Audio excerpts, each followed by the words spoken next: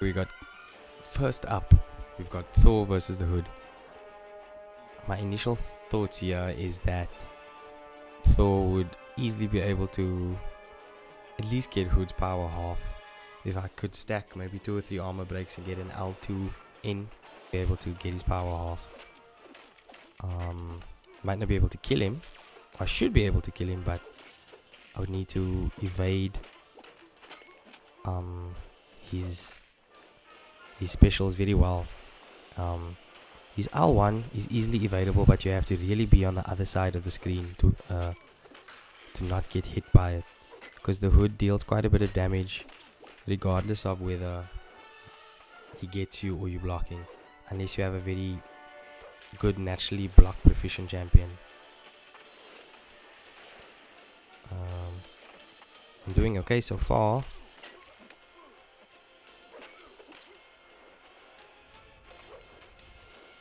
It's lagging. Ugh. Yeah, the lag got me there. It's lagging a bit too much there. So yeah. I was going to initially try it with Cap, my OG Cap.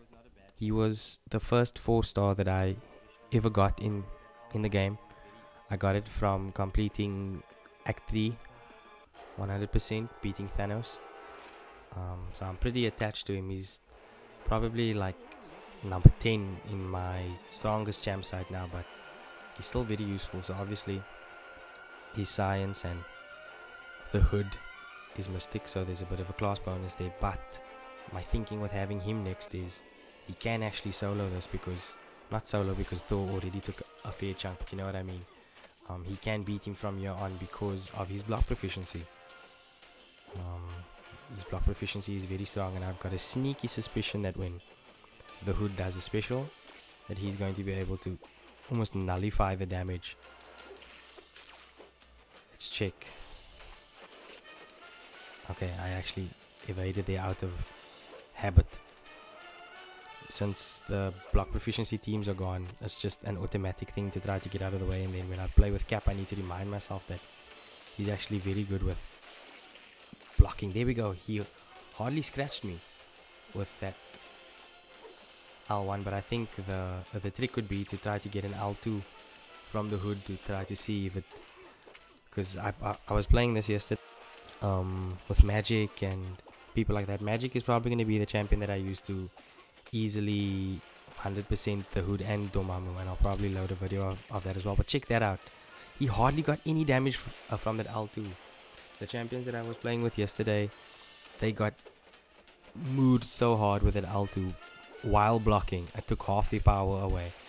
And all of the champions that I'm playing with in Master are R4 champions, except for Magic, that's R5.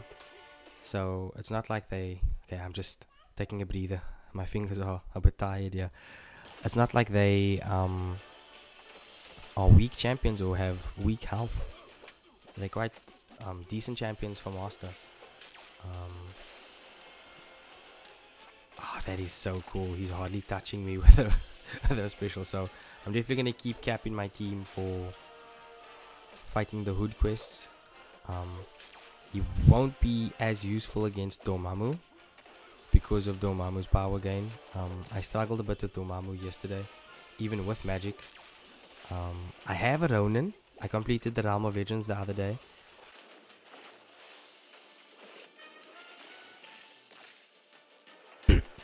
But I have a 4-star Ronin. I'm going to try the Ronin trick that Seaton suggested, but I first need to rank up my 4-star Ronin a bit, because I only finished the Realm of Legends like 2 weeks ago. So my Cyclops and Rhino and Ronin aren't really ranked up. And Bob's your auntie. So Captain America really does well. He's probably not the most used champ. He's not a God tier champ, but he does the business. I'm coming now. Duty calls.